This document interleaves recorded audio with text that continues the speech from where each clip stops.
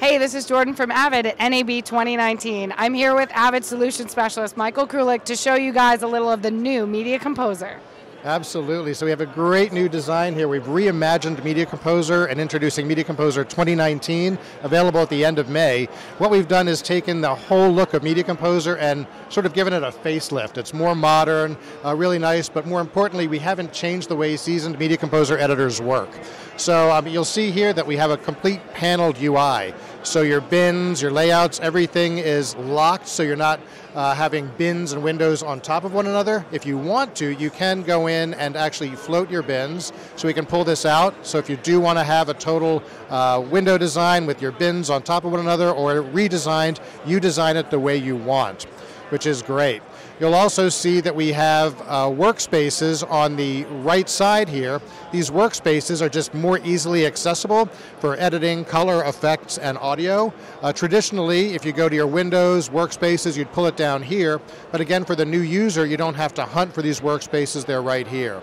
We also took real estate of the UI into consideration, where I can go in and hide or close up the UI here to give myself more real estate, and all the workspaces are available in a little pull-down menu up in the upper right-hand corner. Plus we can go in and show that panel again totally designed by you. Now, being able to look at the layout is really important in how you design things, so if I want to bring in something like the audio tool can be brought in as a separate panel here. We can go in and pull that out and move that anywhere in the window. Again, that can be floating, or we can take it and dock it. What you're seeing as you move is the green region is dictating where I can drop any of my tools or windows. So if I want the audio tool to go to the right side here, I let it go, and I've just designed that into that UI. Plus, we want to go in and take a look at the new bin container.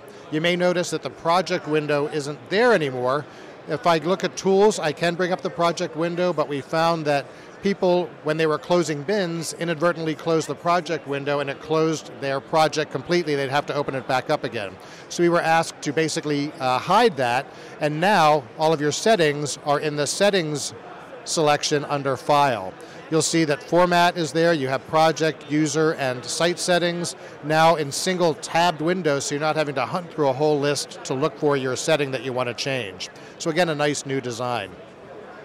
I also want to point out the view of the Smart Tool. The Smart Tool has basically been, I wouldn't say removed, but it has been moved to a different area. We wanted to give you more real estate here to have for your timeline, and the Smart Tools have been combined into the upper area here, where I can right-click and choose what Smart Tool I want to have active.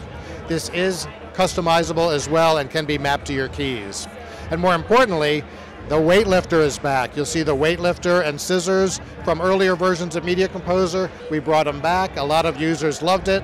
So now you can lift and cut and extract and ripple your timeline as you design it. So Michael, you're mentioning some things that are from old features that were brought back. You're mentioning some new designs. What was kind of the thinking behind this this reimagining of Media Composer? That's a great question, because with so many editors that have been using Media Composer and so many new editors coming in, we had to create a balance that didn't disturb how current Media Composer editors worked, but also invite in the new talent, letting people look at this and go, oh my God, that looks easy, and gives me some nice control as I start working and building my sequences. So besides that, and being able to go in and create and look at what you're doing, I want to go in and show, did I show the bin map? I forgot what I showed. We'll look at the bin container here. The bin container is your list of bins on the side. The bin list can be closed, again, if you want to clean that up. And you do have your different views. You have text view, frame view, and script view. The nice thing about frame view is a lot of times your bin is larger than the view that you see right here. So rather than having to go in and scroll around your bin, if I right click, I can enable the bin map. And the bin map is just a little landscape here which lets me navigate just like a video game or a map. And I can go in and actually see the dark area is the size of my actual canvas and the light area is what I'm viewing. So again, some nice control. We can go ahead and hide that. We have the selections up here that will condense into a single button if I modify it. And the little slider here lets me change the size of my frame view again, that used to be a keystroke to do it, but now it's built into the UI to make it a lot nicer. Now, besides all of the different tools here that give me a different refreshed look, we talked about finishing and delivery. So we can work natively with OP1A media within Media Composer 2019.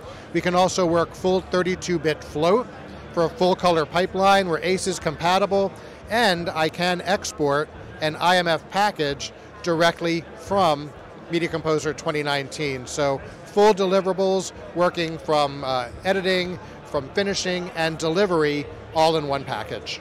And why is that so important to some of the Media Composer users? It's so important so you don't have to go in and round trip. Everything can be done here. I mean, if you do have to do any other finishing or have any other deliverables, you can round trip to other packages, but the idea is a lot of people don't want to leave Media Composer. They want to do it all in one.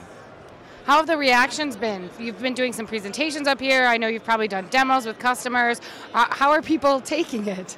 They're actually taking really well. They're really happy to see that there has been a change, that we are, number one, listening to the customers, because a lot of this was brought in from the ACA, the Avid Customer Association vote. They want it to evolve. They do want Media Composer to be part of the new talent coming in. You know, people have options for what tool they want to use. We definitely want to let them know that Media Composer is evolving. And as a longtime Media Composer user, what is your favorite new feature?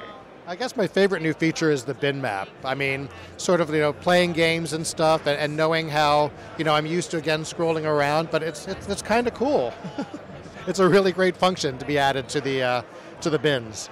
Well, great to hear. Thank you so much for showing us around. I know you've been doing main stage presentations to show this off to everybody here at NAB. So if you haven't gotten over to the Avid booth yet, you need to get here. Come see the new Media Composer. Come see Michael Krulik, South Upper Hall, booth 801.